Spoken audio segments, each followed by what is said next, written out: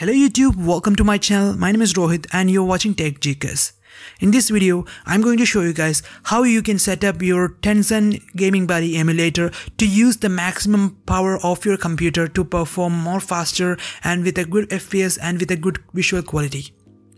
So there are tons of videos on YouTube which showing you how you can set up Tencent Gaming Buddy, but almost all of them are outdated because few days before Tencent just changed their interface completely and new settings have been added to it. So there are a lot of things that you can change now, and I will go through each and everything. And also this is an experimental video.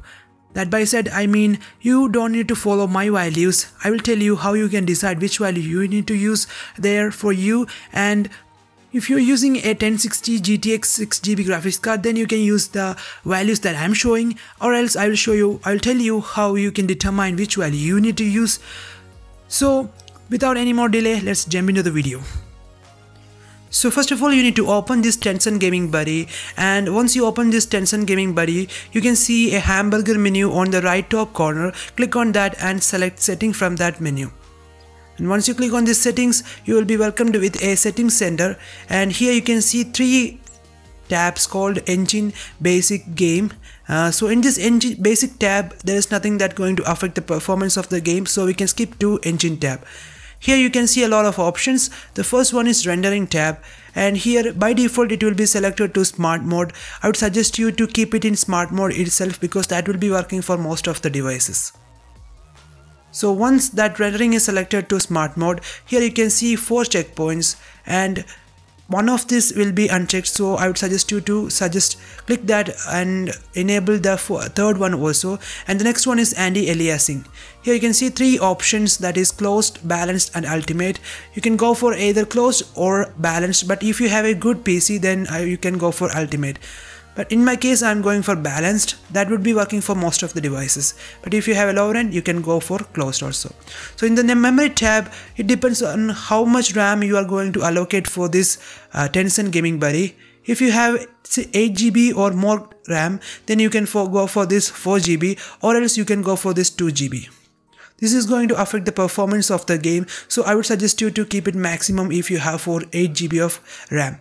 And in this processor tab, you can see I have up to 8, so you can go for the maximum. So this is like we are allocating maximum core or maximum processor for this Tencent Gaming Buddy.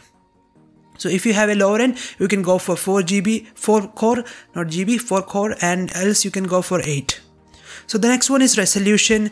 I would suggest you to keep it in 920 into 1080 if you have a good monitor, and for the DPI you can either go for 480 or lower, but this will definitely going to affect the visual quality of the game. You can just trial and error method and decide which value you need to use.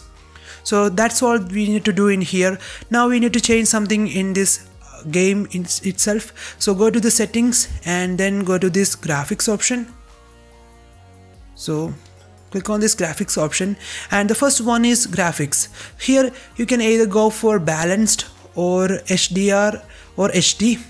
By default you can go for HDR, but HDR is disabled, it's not available, so we can go maximum by HD or balanced. And the frame rate, you can either go for low or medium, but in my case I have a 1060 GPU, I'm going for ultra. This is all just a random values, so you can decide which value you need to give. If you are facing low FPS, then you can reduce this to medium or high. So I'm going to keep it in medium. So we can go straight next to this next option. The next option is tile. It depends on the player. That won't affect the performance, it will just affect the visual quality. You can either go for classic, realistic, it depends upon you. So the next one is anti-aliasing. I would suggest you to enable this one. This is going to affect the performance of the game, but this also improve the visual quality of the game. So the next one is, this is the most important section where you need to disable this one, because even if you have a good PC with a good graphics card, you won't get the maximum performance of the game if you are going to enable this option, auto adjust graphics. So I would suggest you to disable this one, so you will Visually you can see a lot of change in the visual quality and also the performance of the game. We can see a very very much different in the performance. Once all selected, you can click on OK, and here you can click on OK. So that is guys. Now I will show you some gameplay after with this custom settings. I hope you guys enjoyed this video. If you do so, please click on that subscribe button. Also like this video if this makes any sense for you.